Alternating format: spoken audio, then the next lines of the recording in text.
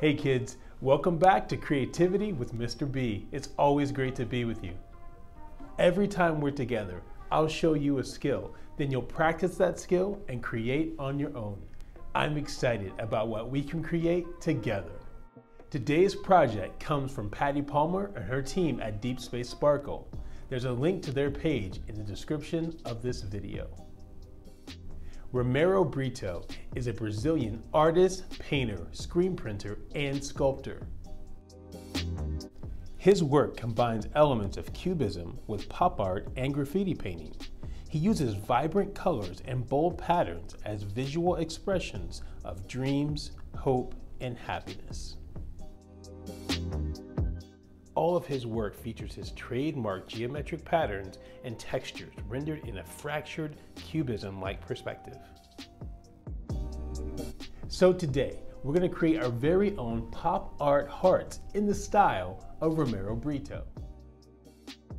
To create our pop art hearts, today we'll use line, color, shape, and pattern. We see patterns in art whenever any visual element is repeated. For materials, you'll need paper and pencil,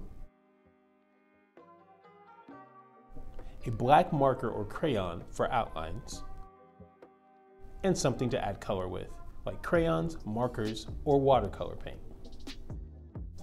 Before we get started, I want to give you a quick tip. Drawing steps should be done with the pencil first, so that if you make a mark that's not your favorite, you can erase it and try again. Draw curved lines across the bottom of your paper. These are hills or the ground below this pop art sky that we're going to be creating.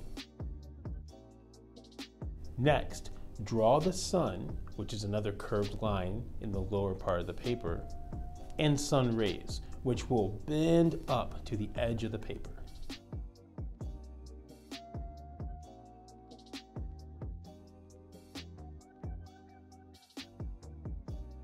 Third, draw a large heart over and in between the rays. This is kind of the main thing in your sky. You can also draw extra smaller hearts all over the composition.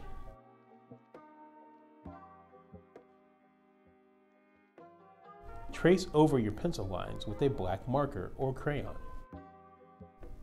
Double up the black lines so that they're thicker.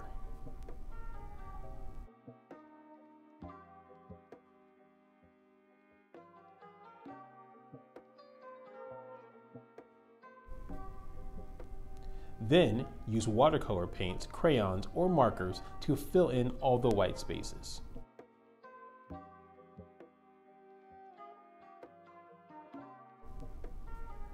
We're going to be layering more details on top of these colors, so apply them lightly if possible.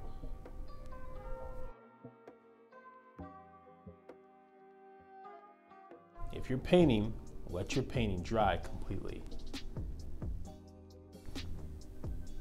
Once your background is done and dry, add patterns to every space in the composition.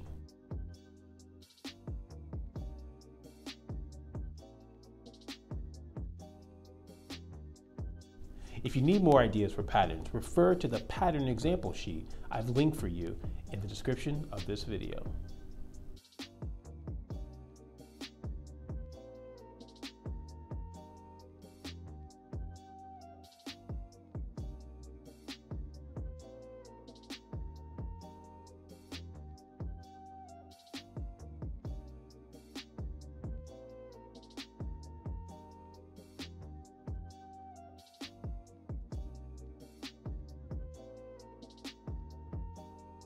Now we're all done.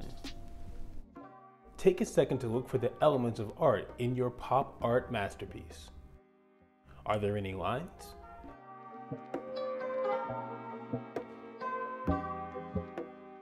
Where do you see color?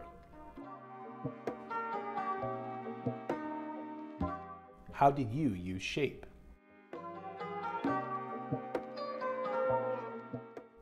where can you spot patterns?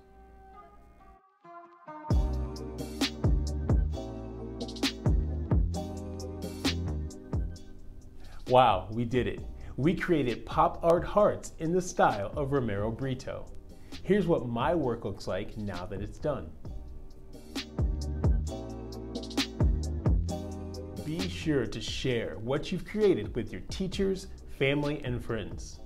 Keep on creating, and I'll see you back here real soon on Creativity with Mr. B.